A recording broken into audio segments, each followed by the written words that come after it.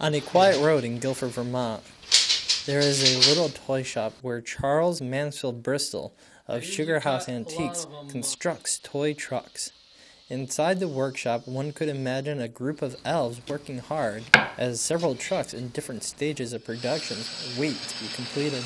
Each truck is carefully crafted to deliver a fun experience for their future owner. It takes nearly 4 to 6 weeks to build each truck. Bristol has always been building toys, but started selling his trucks nearly 50 years ago after building a tractor-trailer for his son. I like Bill. I like being a kid. I get a chance to use it before I sell it to him. Yeah.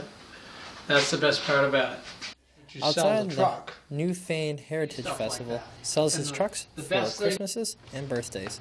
For more on this story, go to reform.com.